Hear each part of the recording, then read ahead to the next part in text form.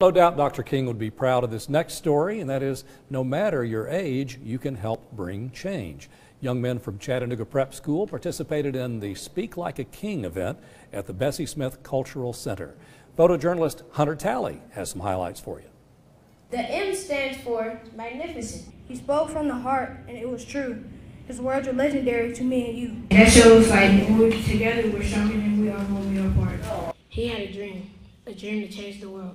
I have a dream. If he did not did what he did in the past, we would not all be together in one spot.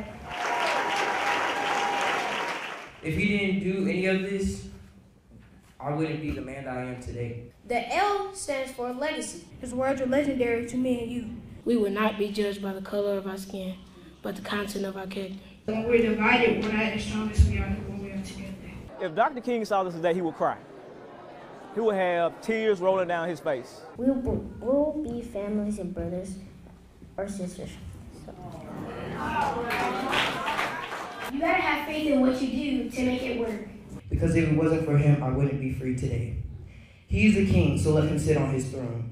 But he always knew he was never alone. And the K stands for kindness. He inspired people to take a stand for their rights in a kind and non-violent way. So now I say, free at last, free at last. Thank Martin Luther King for free at last. Thank you. Well, those young men from Chattanooga Prep School are very impressive. You have a lot to be proud of there.